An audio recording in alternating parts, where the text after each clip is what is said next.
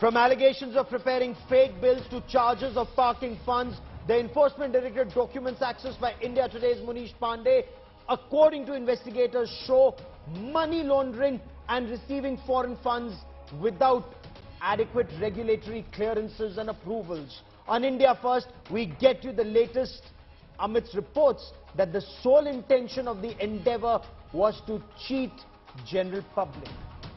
Munish Pandey brings you our top story on India Today. I believe that the decline of the Indian media really explains the steep downfall of the Enforcement Directorate has filed a charge sheet against journalist Rana Ayyub under the Prevention of Money Laundering Act. The charge sheet was filed before a designated court in Uttar Pradesh's Ghaziabad on Wednesday. The central agency accuses Rana Ayyub of illegally collecting funds from the public in the name of charity and cheating them. The ED alleges that Rana Ayyub has started 3 fundraising campaigns on an online platform called Ketto and received 2.69 crore rupees, out of which 80.49 lakh was allegedly received in foreign currency. Foreign donations were later returned as the Income Tax Department initiated an investigation for alleged violation of the Foreign Contribution Regulations Act. According to probe officials, the 3 campaigns include funds for slum dwellers and farmers, relief work for Assam, Bihar and Maharashtra floods, and help for people impacted by COVID-19 in India. The agency claims the funds were received in her father's and sister's accounts and were subsequently transferred to her personal accounts. The journalist allegedly utilized the charity funds to create a fixed deposit of 50 lakh rupees and transferred another 50 lakh to a new bank account. The ED alleges only 29 lakh rupees was used for relief work. Rana Ayyub is also accused of faking bills to claim expenses for relief work. Journalist Rana Ayyub has rejected the charges, calling the ED charge sheet a desperate attempt to target her. Rana Ayyub claims the law enforcement agencies are being misused to silence her. She says the funds raised by her were for COVID relief and were utilized to provide help to people. With Munish Pandey from Delhi, Bureau Report, India Today. Journalist Rana Ayyub is in the eye of a storm, with the Enforcement Directorate filing details of its investigation into allegations of cheating, fraud and alleged money laundering in court. But is this victimization of someone seen as critical of the Narendra Modi government? Or be that as it may, does being anti-government give immunity from investigation in allegations of corruption? Joining me on India First, Munish Pandey, breaking the story down for us here on India Today. He's accessed the Enforcement Directorate charge sheet details. Nalini Sharma is India Today's in-house legal eagle. Also with me on the broadcast is Dr. Vikram Singh, former Director General of the Uttar Pradesh Police. Remember, it's the Uttar Pradesh Police that initiated the investigations and the Enforcement Directorate took it over. He'll tell us the latest as far as the investigations are concerned. But Munish, I want to begin by the charges. Prepared fake bills. Rana Ayyub stands accused of making fake bills. Explain this to us with evidence that ED has been able to gather. Well, Gaurav, as far as the Enforcement Directorate charge sheet is concerned, remember this is based on an FIR which was filed by the Ghaziabad police under Black Money Act. Now, as far as ED's investigation is concerned, remember there are 3 important charges. But before going into the charges, what is the main allegation? The main allegation is that Rana Ayyub launched 3 campaigns, and these campaigns were for the charity work. Now, these 3 campaigns, she generated around 2.7 crore rupees from April 2020 in later few months. Now, what ED has alleged, and here comes the 3 points. One is not utilizing the money for which it was collected. that is the 2.7 crore rupees, which was collected from the general public. It was not utilized for the same purpose, for example, the COVID or relief work in Maharashtra, Assam or Bihar. The second is, Rana Ayyub collected this money in her own personal account, and the money was same transferred into the other personal bank account of Rana Ayyub, family members, and also when a fixed deposit was made on the name of Rana Ayyub. And third is submitting the fake bills. Now, as far as ED is concerned, what they are claiming that out of 2.7 crore rupees, which was generated through donation from general public of this country, yes, that money was not used. Only 29 lakh rupees was used. Out of 2.7 crore rupees, 29 lakh rupees was used by Rana Ayyub in the relief work. And when Rana Ayyub was asked by the Enforcement Directorate, she submitted bills. But when those bills were scrutinized by the Federal Provisioncy, they found that even those bills are fake. That is the allegation by the Enforcement Directorate. The second main allegation is that when she got this money, 2.7 crore rupees, it was not deposited in different bank account. It was in one bank account, two bank account, three bank account. Three bank accounts directly linked to Rana Ayyub and family members. So now, does this indicate, so let's take this step by step.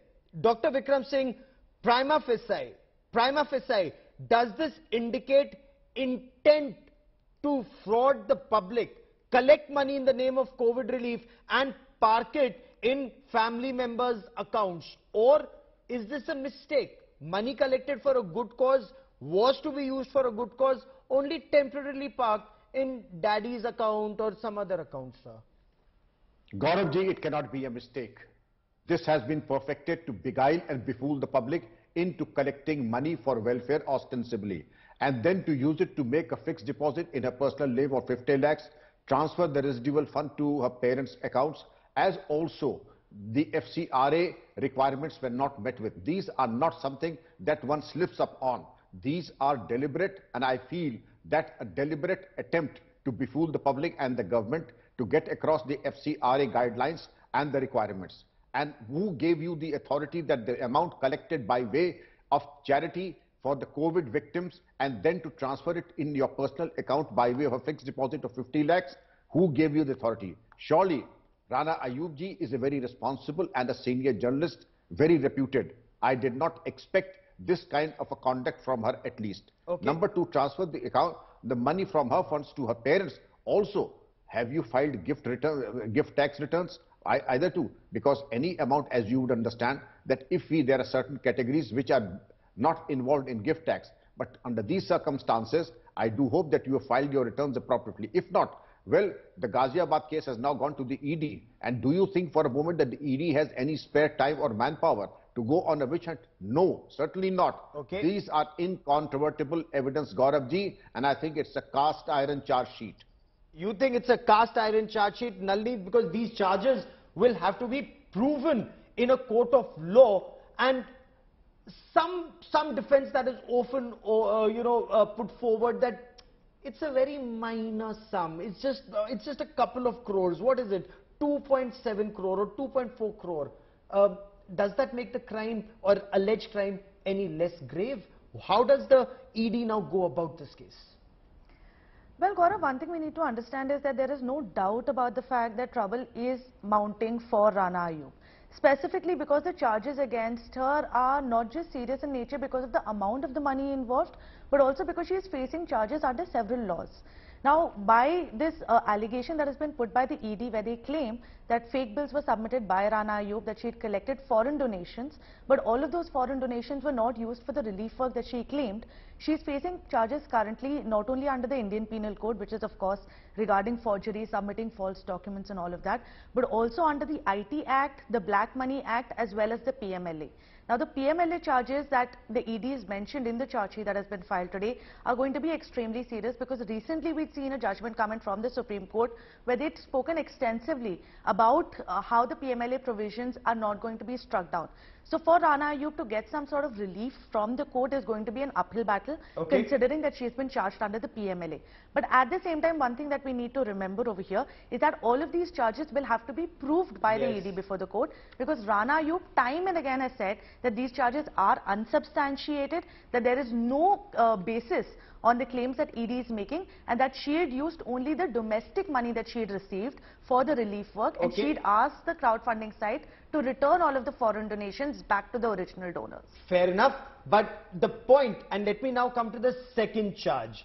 Munish parked funds by opening separate accounts of 50 lakh, and this is parking money in accounts of family members, including her father. Now, what have ED investigations in this aspect revealed so far? Well, Gaurav, as far as ED is concerned, what they have claimed in the charge sheet, and this is according to the sources, that they have gone through the bank account details of Rana Ayyub. Now, there were 3 bank accounts in which these the funds for these 3 campaigns came into those accounts. Now, when this money, 2.7 crore rupees, was deposited in those bank accounts, there was a separate bank account which was opened by Rana Ayyub. Now, ED is questioning, and they are suspicious about this, that what was the need to open a new bank account on your name. Initially, the money came into the account of Rana Ayyub, which was a joint bank account with her sister and father, but they had given a power of attorney to Rana Ayyub, and she was only responsible for transferring those bank account fund. Apart from that, they are also suspicious that why 50 lakh rupees was used to make a fixed deposit. The money which has been given by the donors for the relief fund, that money was supposed to be used for the charity work. It was not supposed to be used for some making your own fixed deposit or transferring into your new account. That is what the ED has found, and what they are claiming in the charge sheet, that this is based on the evidence. Apart from that, one thing which Nalini was mentioning about the money being returned to the foreign donors. Remember, when Income Tax Department had initiated this inquiry, then Rana Ayyub was called for receiving 80 lakh rupees through foreign donors. And when Income Tax Department sent a notice saying that this is the FCRA violation, you are a journalist, you are aware of the FCRA rules, then she returned that 80 lakh rupees. Earlier it had come into the account, but it was again not utilized. So that money was returned, and ED claims that that was an afterthought because there was an investigation by the Income Tax Department. There was a notice by the Income Tax Department. The third and very important point is there is also a donation of 74 lakh rupees in the CM and PM fund. Now, what ED is saying, that again after the investigation by ED and Income Tax Department, she deposited this money in the CM relief fund and PM relief fund. But if someone is donating money for certain charity work, if the person wants to donate for CM fund or PM fund, that person can directly fund. You have no right to misuse the fund which are being given by the donors, and that is what the ED has mentioned in the charge sheet, blaming Rana Ayyub for not only misusing the fund but also not utilizing the fund for the purpose it was collected by Rana Ayyub or her team members. Yeah, you wanted to intervene on the aspect, and I'm coming to Dr. Vikram Singh in just a moment. Money collected in the name of COVID relief and then given in CM relief fund or PM relief fund, and big sums. Now, is that illegal? Is that improper? Or is a journalist being victimized for being critical of the establishment? Gaurav, what we need to understand over here is that, first of all, what was that money collected for? Now, what the ED said is that there were 3 campaigns that were carried out by Rana Ayyub. One was in 2020, April to May, where she had collected some funds for the slum dwellers and farmers. Then again in 2020, between June to September, she had collected some funds for the relief work of Assam, Bihar and Maharashtra. And then in 2021, May, June, when the second wave of COVID was going on, she had collected money for the help of the people who were impacted due to COVID in India. So having collected money for these 3 campaigns and to deposit it somewhere else is, first of all, a misuse of funds. Second of all, it's also misleading the donors who've originally donated for another cause, but the money is being used somewhere else, either for personal purposes or in another charity like the PM Cares Fund or the CM Cares Fund.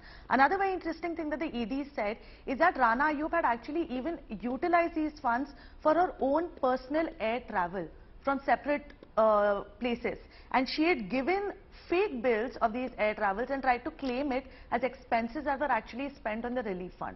So because using all of these aspects is how the Enforcement Directorate made its case in the first place about how much money was collected by Rana Ayyub, for what purpose, and where did that money finally end up, and what was it used for. So does this all add up as fraud, Dr. Vikram Singh, or can this be said by a journalist that you know, she according to reports that are emerging has claimed that these charges are unsubstantiated, because any money that may have come in would have come in online, delivered, transferred to a bank account online, transferred to her family accounts online. So would that be considered as a cast iron case, Dr. Vikram Singh? Gauravji, your brilliant colleagues have made it abundantly clear and in fact have explained the charge sheet and the charges very, very lucidly and clearly. Firstly, collecting the amount for purposes of COVID relief, then donating it to, even if it's a donation, where she should have stated first before she got the funds that this collection is for the giving grants to these government funds and not for COVID relief. When a fund is collected for COVID relief, it had better be spent on COVID relief. Then manipulation of the documents and expenditure fabrication of various vouchers and bills. The financial trail is very obvious. And to say it's a paltry amount of just 2.7 crores. Gaurav ji, I was the senior most police officer and I had a princely amount of 77 lakhs as a service, and my total retirement dues after 36 years of service getting 3 gunshots. By no stretch of imagination, 2.7 crores is a minor amount, and every rupee matters. And the financial trail of every single rupee that came into her account, diverted into her personal accounts, that of her parents, and also to the FD account, this will form a part of the investigation, and why the FCRA guidelines were not observed. To accept something and then to return it is an admission of guilt, and also spoiling and also vitiating the evidence and also tampering with the evidence. Again, a charge of 201 IPC can be brought against that you received, but when the screws were tightened and the investigation started, you tried to obliterate your fingerprints and tried to return those funds. That also is an act of crime and trying to obliterate the evidence. There are multiple things that have emerged now during the course of this 10-minute and a short duration of interaction, and I feel that there's much, much more to it than what meets the eye even now. I think it's a very, very clear-cut, dead, open and shut case. You think it's an open and shut case? Because the allegation, once again, Munish, is also illegally acquired funds from public in the name of charity, and both you and Nalini have given us details whether this was money collected for COVID relief or for farmers or for other purposes, and then the allegation that laundered funds received from general public. Explain, how was this alleged money laundering carried out? How is this money laundering? Well, Gaurav, under Prevention of Money Laundering Act, it is very clear that if you are laundering money, if you are involved in generating proceeds of crime, then you can be booked under Prevention of Money Laundering Act. Now, as far as this case is concerned, and as you know, Nalini and we have gone through the charge sheet details also, what we have learned is that the ED has got certain bank details, they have got bank transactions, they have recorded statement of Rana Ayyub and Rana Ayyub family members. When she was asked, Rana Ayyub was questioned by the Enforcement Directorate regarding why this money was not utilized by you, why this 50 lakh rupees was made as a fixed deposit on your name. Then Rana Ayyub explained that there was a bank manager who suggested that if you make a fixed deposit, then you will generate some amount of interest on that money. That bank manager was also called in for the questioning, and when he was questioned that why he gave such suggestion to Rana Ayyub, he refused. He said no such suggestion was given by me. Apart from that, when the bills were submitted, those companies from where the bills were generated, they were called in and they gave a statement under Prevention of Money Laundering Act, and becomes very important because under Section 50, all these statements are admissible as evidence before the court under the PMLA Act. So they gave a statement that these are not the bills which we have given, these are fake bills. Now, where is the money laundering? 2.7 crore rupees being generated from the public to use for something else. But the same money has come into 3 accounts of Rana Ayyub. But again, there are 2 bank accounts, one for the fixed deposit, another new account. That money is being transferred. What is the purpose of transferring that money? Now, ED is suspecting that is a clear-cut case of money laundering, money from one account being transferred to another account, and this money is not your money. This is the money which you have got from public on the name of public work, on the name of charity, and that is how they have built the case. A case under Black Money Act, Nalini, As well as PMLA. and does that make it more serious in terms of for the accused to be able to get evidence in her defense, or is there now, according to the Enforcement Directorate, a pattern to this crime? Gaurav, you know, let's just rewind back to Feb when I think some of the bank deposits were attached by the ED belonging to Rana Ayyub. At that time, I think it was soon after that, ED released a statement, and in the statement it said that investigations conducted by the ED make it abundantly clear that the funds were raised in the name of charity in a completely pre-planned and systematic manner. Now, this is where I think the crux of the Enforcement Directorate's case lies. Pre-planned and systematic manner. Precisely. Because what they are trying to say is that Rana Ayyub had collected these funds with the intention of either using them for personal gains or laundering the money. She had not collected them with the intention of providing relief or providing it to some people who might need it, or on the basis of which she had collected the money from the people. So because he said that it was raised in a pre-planned and systematic manner with vested interest, that goes on to show that ED will have to prove as to how Rana Ayyub had the knowledge that she is going to misuse this money once it comes in. It was not an afterthought that after the money came in, she decided certain part I'm going to set aside for the relief fund and certain part for myself. From the very beginning, it happened in a systematic and pre-planned manner, is what the ED is trying to claim. Can lack of knowledge of law be defense in this case, Dr. Vikram Singh? Because an accused may say, my intentions were noble, my effort was to generate funds for the betterment of society, but I didn't know a certain law was being violated. See the intention and not the alleged offense. Gauravji, it is a well-established principle of law that ignorance of law cannot be an excuse or an alibi for not behaving as per the norms of rule of law. Ignorance of law is one thing, presuming that she was ignorant of law, but fabrication of documents and vouchers, certainly you are privy to that. Then the contradiction of what you said about the bank manager and the contradiction by the bank manager also goes to say that there was an absolutely well-programmed and orchestrated conspiracy to launder the funds, and this was exactly how things unfolded themselves.